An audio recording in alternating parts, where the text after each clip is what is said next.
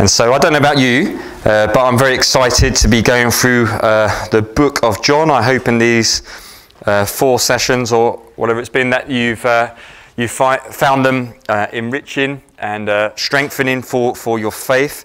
Gospel of John is just amazing. And here we are. We find ourselves coming back to the life of Jesus as he begins his ministry. And what have we seen so far? We've seen some amazing truths. We've seen that Jesus is the eternal Son. We've seen that he is the long-awaited Messiah. We've seen that he is the one who takes away the sins of the world and calls us to repent and be baptized. And remember, and I'm going to keep coming back to this again and again, and it's up on our logo on the screen, the overarching aim of the Apostle John is that you might believe and that you might have life. And everything that we see as we follow through it chronologically is all pointing to that overarching theme. All of these signs and all of these people and all of these witnesses that John is recording is that you might believe that Jesus is the Son of God and that in his name you might have life. He is the one who calls his disciples and has been calling them ever since for the last 2,000 odd years, calling disciples, calling people to follow him, to trust in him, to lay it all down and come and pick up their cross and follow Christ. And then we find ourselves now, as we move on from that time at that wedding in Cana, we find ourselves looking in this section of John's Gospel. It's distinct to John's Gospel. And some scholars call this the Book of Signs.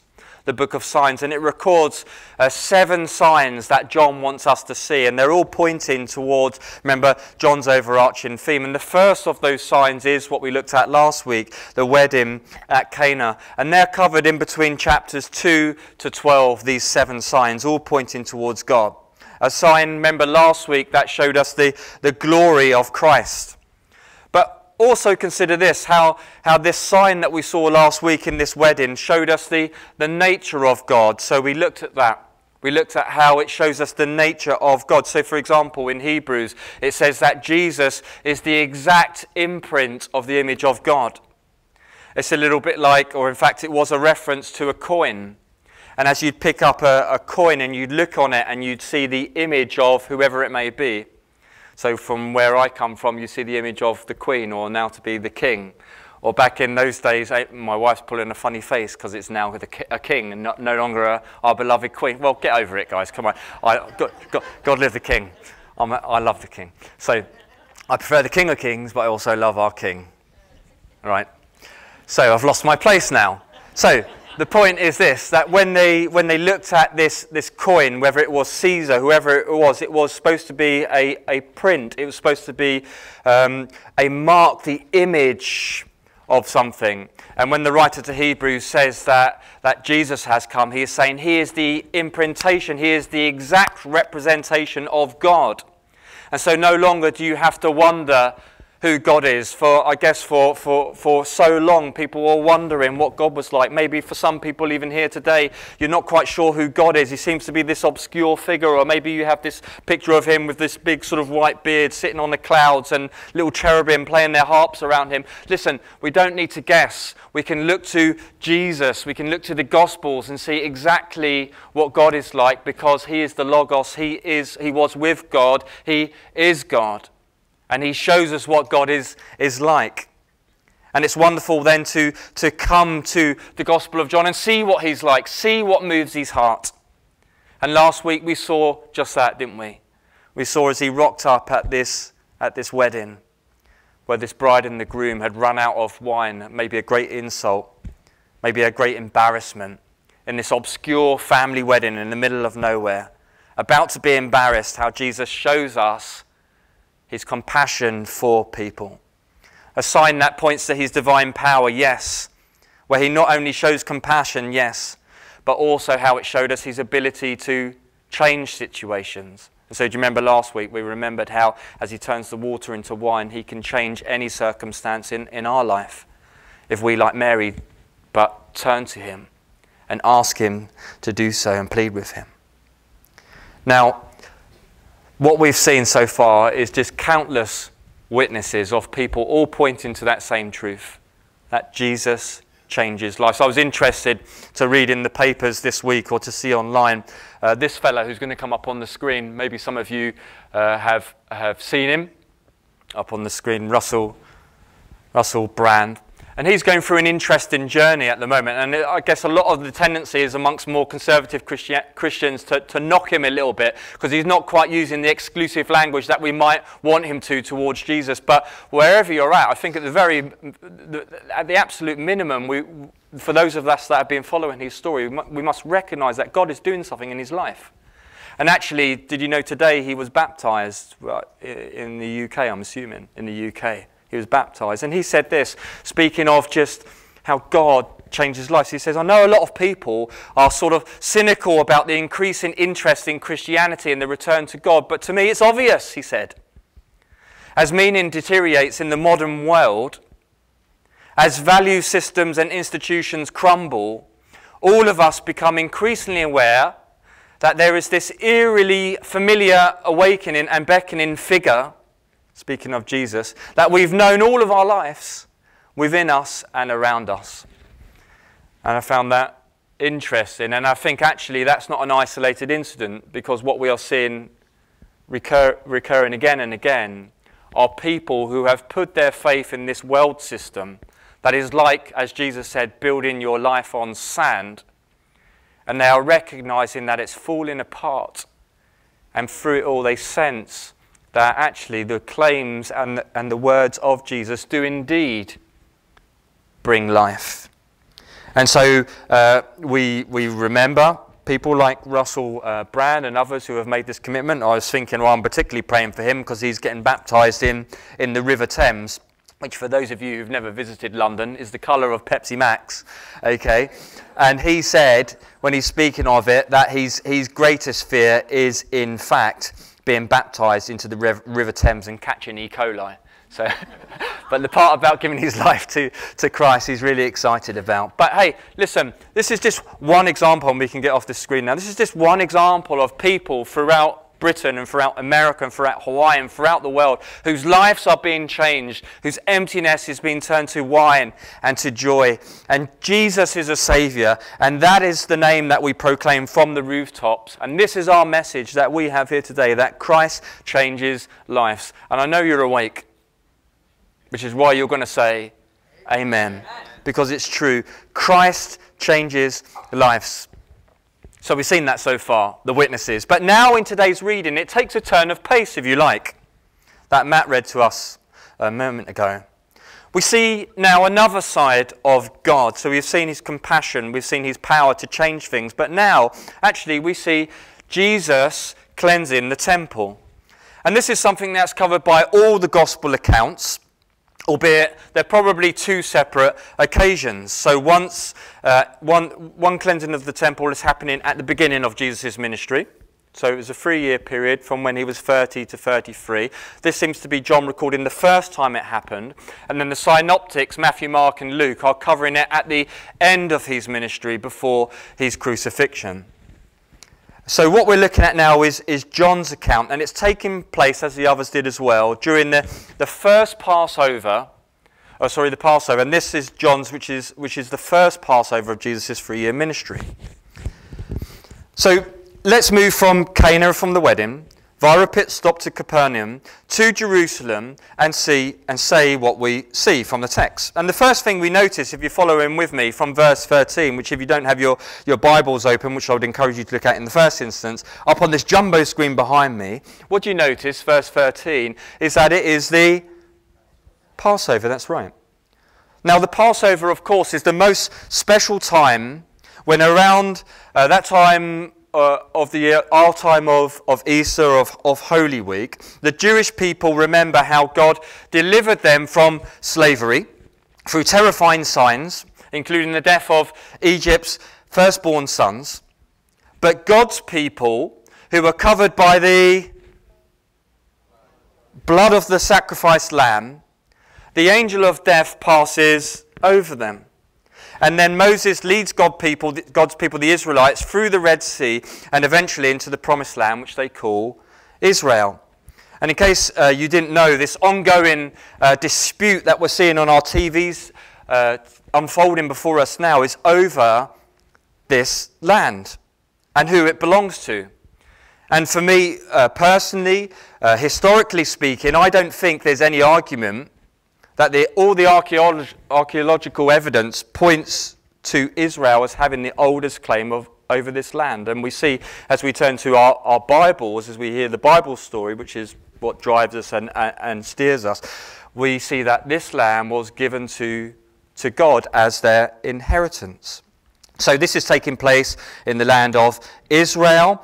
We see that they're remembering the Passover festival, and we see that it is in the heart of Israel. It's in Jerusalem, which is the capital. And then we especially notice that they are now, do you see? So they're in Israel, they're in the capital, the holy city, Jerusalem. Where is this taking place? Do you see it from your word? Have a look. That's right, it's taking place in the temple.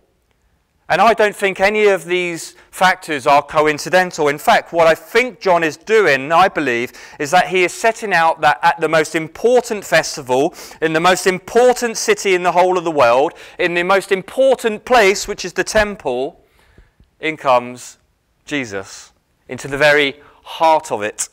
I think John is showing us that. And in what some historians say, if you think now to the festival that's taken place, that it would have been this jam-packed city. So some estimate around 1 million people. If you look to Josephus, he came up with some crazy calculation and said there was something like over 2 million. So if you want to sort of average that out, but basically you've got 1 million odd people all gathered into this old ancient sort of city, which wouldn't have had any of the infrastructure that we have maybe in Honolulu or some other of our great big cities on the mainland. And if you've ever been to Israel or the Middle East, as indeed Amy and I have been, you'll know that as you walk into this place, even still to this day, there are just stalls everywhere. And this would have only have been amplified during the festival of Passover. I can remember one time when we went out over the border into Bethlehem, there were just stalls everywhere. And there was just merch everywhere. And I'm convinced most of it probably came from some part in Asia or Etsy. But there was just stalls absolutely everywhere trying to flog things. So can you imagine and try and understand as Jesus is going into this capital city and this biggest festival with, say, 1 million people all gathered there and all these vendors all selling their stuff from wherever in Asia or from Etsy. Like, literally wasn't Etsy, don't quote me on that. Okay, don't take the little bit out of my sermon and put it online saying he says it was all from Etsy. That's not true, don't do that, that's nasty. Okay, but the point is, amidst all of this busyness, there was this sense of joy and excitement as people came flooding in to celebrate. But there was also this sense of expectation that God is going to send a messianic deliverer, like Moses, but greater, to deliver them not from Egypt, but from the Romans. That's right. And again, John is painting the picture that all of this is important, this festival, this joy, this expectation, this city, everything that they're hoping for. And again, once again, he's saying, and Jesus is in the middle of it because he is the answer to it. Jesus is the central figure in it. He's painting this wonderful picture. He's building it all up for us. The city, the Passover, the temple, they all point towards Jesus, who is the once and forever Passover lamb. Now, a few notes about the temple. The magnificent temple, and I appreciate some of the guys here are going through their Bible reading plan, and you probably would have covered this a few weeks ago about Solomon building the temple, right? And this magnificent temple, originally built by King Solomon back in 953 BC, just a sidetrack if I may, when Amy and I went out to go and visit the Holy Land. Now, of course, none of this temple is still there today. It's been destroyed, it's been looted, it's been burnt down. There's nothing left there today of the actual temple. But actually, regarding the outer temple walls, these huge, great big walls, you can actually go there today. And you can see all the different periods of time. And even like if you go through some of the little back rooms, which as they've set it up, only the guys are allowed to go into. So as you go into there, you can look down and you can see the original, these massive, great big original stones that were laid during Solomon's time. just thinking, wow, this is amazing. This is awesome to be able to go there and see some of this come to life. But the original temple that was built by Solomon back in 953 BC has been destroyed by this time that we're reading about now. Now, in between, it's been rebuilt by Nehemiah and Ezra. Many of you will be familiar with that story when Cyrus, the Persian king who we studied in our series on Daniel, allowed them to go back. But it wasn't that great. So the original temple that Solomon built, amazing.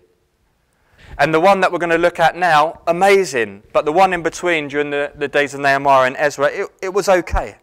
It was a little bit like maybe for some of the dads here, you'll recognise what I'm talking about. You go down to the beach and your son or your child asks you to build a sandcastle, and you build them a little sandcastle and you think, yeah, that's quite good, that. And then you look over and you've got some smarty pants, some other dad who's built a sandcastle and it's about 50 times bigger than yours and a lot better, and you're thinking, oh yeah, okay. Right, so this is a little bit what it's like, this sort of interregnum, this sort of middle temple. It was great.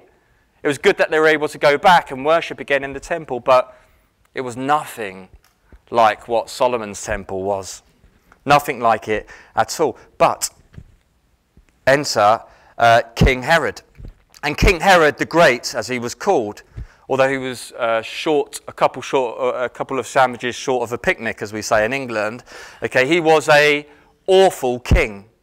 But according to the history books, he was a fantastic architect. And one of his major works, one of his best works, was rebuilding the temple, or refurbishing it and making it bigger and better. And architecturally, it was marvelous. It was considered, in fact, one of the ancient wonders of the world. And Josephus, again, for example, to quote him, who was an eyewitness of the temple, he said that the exterior of the building lacked nothing that could astound either mind or eye. It was amazing to look at. And the nation of Israel, I'm sure, and the people of Israel loved it. I mean, most countries have a sense of pride over some of their biggest and best buildings, don't they? Look at the US of A, for example, the White House, DC, Empire State Building, Costco. Okay, all these great big buildings that you sort of marvel over. And maybe that's just us Brits when we come out here and we go, whoa, look at this. It's nothing like our tiny little shops. The Jews were no different in that they had this sense of sort of national pride towards their temple. It was amazing to look at. But here is the point, brothers and sisters, church. Here is the point. The temple, as glorious as it was, as central as it was to the Jewish way of life, despite all of these things, had forgotten that it was supposed to be a place of worship. Had forgotten its purpose. And verse 14, as Jesus enters the temple of God, what does he find? And the answer is, those who were selling oxen and sheep and pigeons and the money changers, they were just sitting there. Why were they there? Well, it wasn't because there wasn't a legitimate need for it. It's first century Palestine, as it was called back then. It was required of every pilgrim to both bring a temple tax, which through the money exchange they would swap out for a silver coin that was demanded of by the religious leaders. So basically you take your hard-earned Benjamins, you take them down to the temple exchange court, and they would swap it for the only type of coin that they would accept in the temple, okay, which was basically a very refined, pure type of silver coin. And it also was required of every pilgrim to not only bring the temple tax, but to bring an animal for a sacrifice for the Passover, which, depending on what you could afford, was either a bird or a beast. And you can imagine that as people travel from all around to come to Jerusalem, it was an inconvenience to bring an extra animal with you, right? Now, we've just got back from traveling to Seattle. It's hard enough to transport 5 animals. 5 kids, sorry. 5 kids. I love you guys, and you know I love you. Okay. If you'd have told Amy and I, though, that we could just jump on a first-class plane and meet the kids washed, fed and watered, I would have bit your hand off. Okay, so there are just some things that are more convenient. And as was the case for these pilgrims, it was just more convenient than carrying all of these sacrificial animals with them to go down to the temple courts and exchange it or to buy it and have it taken care of when they got here. Now, I've heard varying opinions on this. Some say that these money changers and animal vendors were exploiting that need. They were exploiting the fact that the people had to change their money and they wanted to buy their sacrificial approved animals there. And what they were actually doing were they were ripping people off in their need. I've heard some commentators say on this that they were adding a commission of 12%, which is nearly as much as I charge my children when I lend them money, okay, back to me. It was a bit like when you go to visit a tourist place and, you know, all the prices are just overinflated because they know tourism's coming in. So it was a little bit like that. It became a bit of a machine, say some scholars. In fact, some commentators say that behind all this money-making and corruption was the man himself, the high priest, who was called, so in the gospel accounts you see two high priests. One's called Annas and the other one is called, anyone? Bible knowledge time. Caiaphas, and Annas is his father-in-law, and he was the preceding high priest, okay? And so they said that all of this sort of corruption and money swindling that was going on was called the bazaars of Annas, okay? It was Annas's bazaars, because he was behind it all. Now, of course, that's speculative, but I'm sure there's some truth in that. When you turn on today's TV and you pick up the newspapers, we see it everywhere, don't we? People mugging off and fleecing God's church in this disgusting prosperity gospel that we see floating around everywhere. I've seen it. I've been a victim to it. You know, I can remember also when Amy and I were very young in our marriage, and in our desperation, our financial sort of turmoil, we remember turning on the TV once and seeing this one charlatan who was saying, if you just send in this money, whatever you have, we'll send you this green handkerchief which has been blessed, or this miracle water, and then all of your problems will go away. And it sounds, of course, naive and stupid to many of us now, but that's the problem. A lot of these ministries, they prey on people in their vulnerability, and all they're really doing is they're mugging off and fleecing the church of God to line their pockets. So it's not something that doesn't happen, is it? So maybe it was true. But whether that was their motivation, whether they were or whether they were not behind all of this money-making machine that was going on, I don't think there's any doubt that these sellers were providing a needed service. They were providing something that the pilgrims needed. The point is this: it shouldn't have been happening in the temple. Why? Because, again, the temple was a place of worship. So over a period of time, what had happened is what belonged outside of the temple, that may have even been helpful to the temple, had gradually, out of convenience, crept its way into the place of worship, now into the outer courts that were meant for worship and prayer, and it had instead became a place of commerce. And Jesus, seeing what had happened as he enters the temple, was angry. So as we consider the different characteristics and the different sides of God, we've seen his compassion and his mercy and his grace and his love. Here's another aspect of God that you need to see. That Jesus was angry with what he saw. In fact, he makes a whip of cords to drive the animals out. I don't think there's much kudos in saying that he was using them to start beating people up. I think that's consistent with the character, the nature of Jesus, but certainly used them to whip the animals and to drive them out. And he turns the money changers' tables all over and kicks them out. Now, if you've got an OCD like me, this is a massive issue. Can you imagine if you were a money changer? In fact, let me give you an example. Have any of you played Monopoly? Show me your hands. Most of us play Monopoly. And some of us, maybe, as we get a little bit older, our OCD starts to increase alongside our grumpiness and our need for orderly and neat and recognisable. Maybe you're that type of person like me. When you play Monopoly, you like to line it all up, nice and tidy, nice and neat, all in order. Okay, this is maybe just a military thing as well. All in order and have it all stacked up, all colour-coded, all looking good. And then there's always someone, isn't there, when you're playing games who, when they get up, what do? They knock it all over all the time, and you're inside, you're just going mad. I can imagine then that these money changers, as they had everything neat and tidy, they set everything up, that along comes Jesus, this 30-year-old man, obscure figure, who they don't even know. He comes and he just picks up their tables and he throws it up everywhere, and he's chasing out, literally, their oxen and their animals with a whip of cords.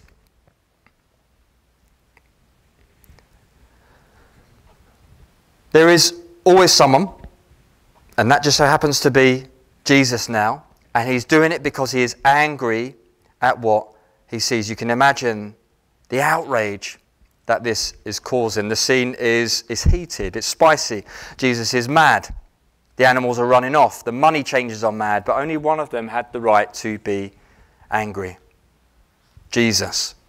How many of us know today that the God of the Bible isn't just or only a God of love, but a God whose anger burns towards the wicked, who thunders against sin and injustice and mistreatment of the poor?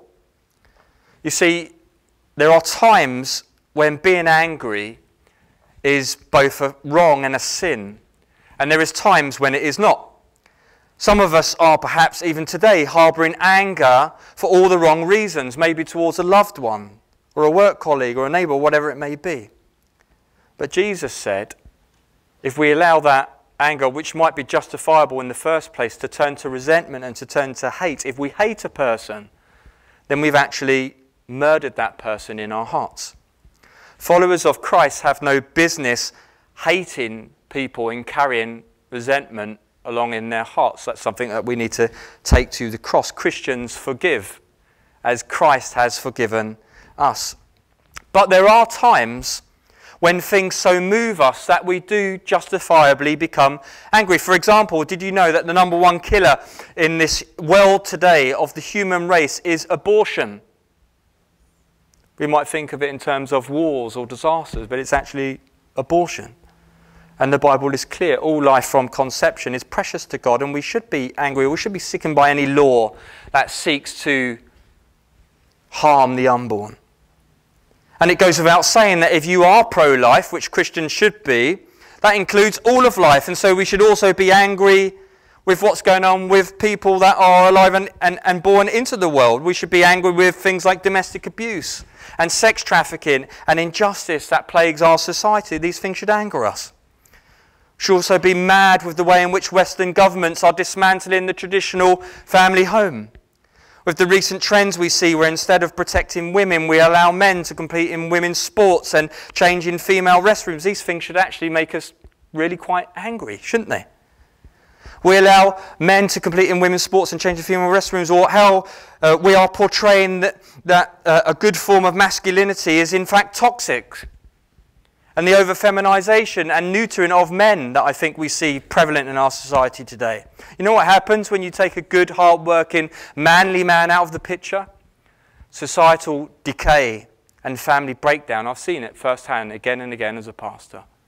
And these type of things should justifiably anger us. And I know many of us are angered by some of these social injustices that we see in our culture today. But let me ask you a question as we make it relevant to our text. Do you show the same concern and the same passion towards the church? Because that is actually what Jesus is angry about here. That the temple, God's house, his Father's house, was being used for something it was never intended to be. And verse 17 tells us, his disciples remembered that it was written, "Zeal for your house will consume me." Now this is a psalm of David, Psalm 69, where David in his anguish is calling out to God to save him from his enemies that have hunted him down unjustly. Chapter 69, verse 7 of the Psalms, David writes, "For I endure scorn for your sake, and shame covers my face. I am a foreigner to my own family, a stranger to my own mother's children. For zeal, your house consumes me." And David is saying here, because my concern, because my passion, because my zeal for your name, Lord, and for your house, because my desire to see you glorified in your temple and your house, and to be a place of worship where you are praised, but because I lift that up above everything else, even my family have disowned me. Even my friends have ridiculed me, and I endure scorn and shame, because that is central and the first thing in my life, the glory and the honor of your name. For zeal, your house consumes me. And remembering this, seeing this, Jesus, the greater David, and his zeal for his Father's house as a place of worship, the disciples remember what is written. For Jesus coming into the temple, this is holy ground. It's a place for prayer. It's a place for worship, a place to bring your sacrifice to God. And verse 18, the Jews come along to him and say, oi, oi, what's going on here then? Or put another way, who the heck do you think you are? What sign? That was my British thing, thank you. What the heck do you think is going on here? What sign will you show us for doing this? What is the meaning of what you're doing, Jesus, Joseph's son, carpenter from Nazareth? What do you think you're doing? And Jesus responds by saying, tear down this building, and in 3 days I'll build it up again. And their response in verse 20 shows us that they clearly didn't have a clue what Jesus has meant. They're going, what? Don't you know it took 36 years for Herod to build this temple? And you say you're going to build it up in 3 days? And I think even the disciples didn't understand what Jesus meant at this time, because John adds this little instructional comment, doesn't he? Helping us all out by saying that he was referring to his resurrection, when 3 days later he would be raised to life. Brothers and sisters, Christ's body is the temple. The old temple has been made obsolete. His resurrected body is the sign, the temple, the tabernacle amongst us, Jesus' body.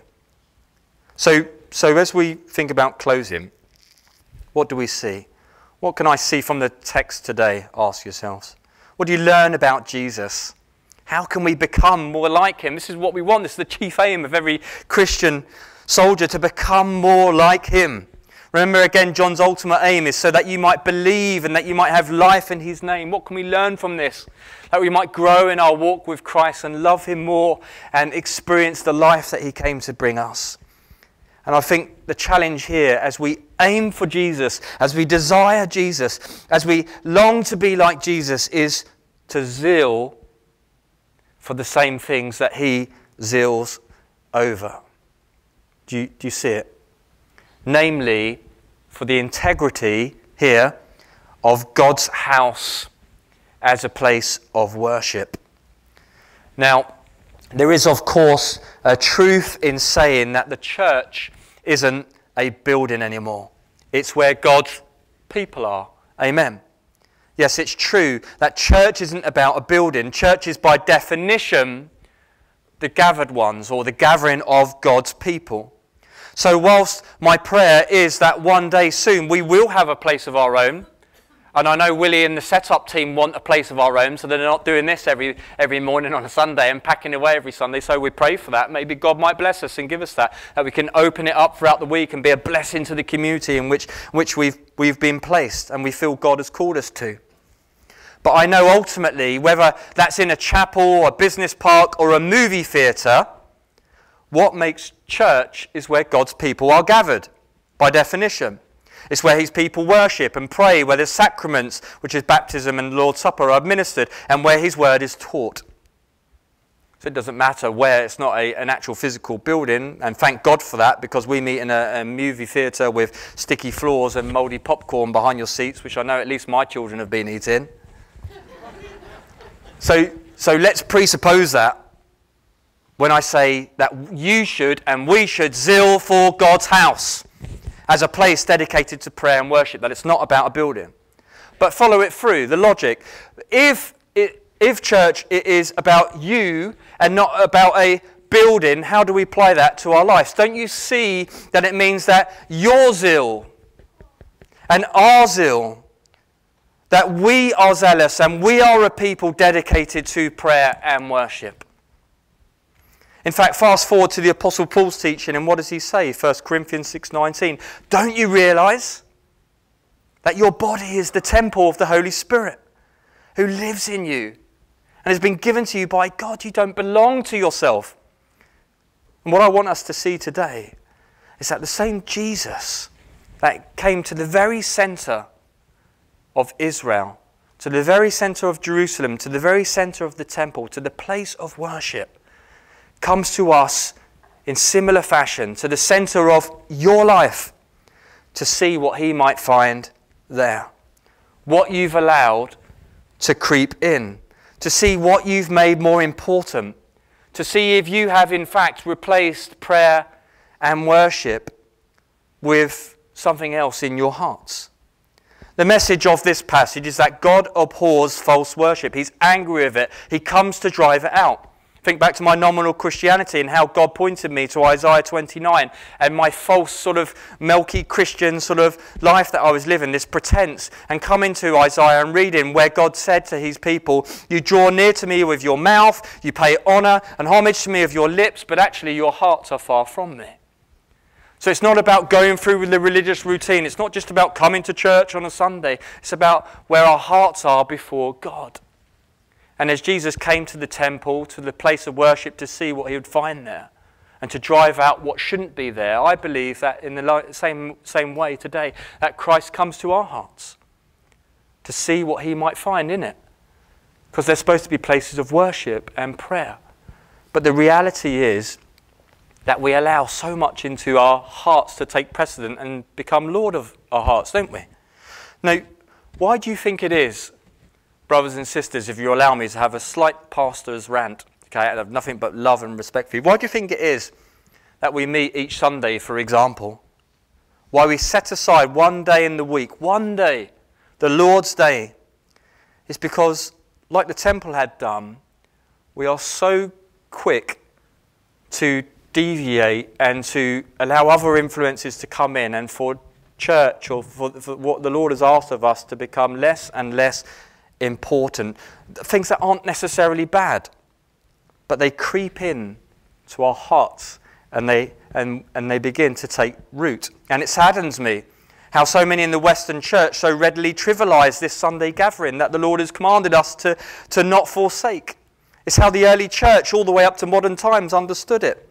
But now with so many options prevalent for us today, many are showing that they prefer other things over the Lord's Day. Part of what we do by coming together is to set aside one day and to recognize it's all about God and to worship him.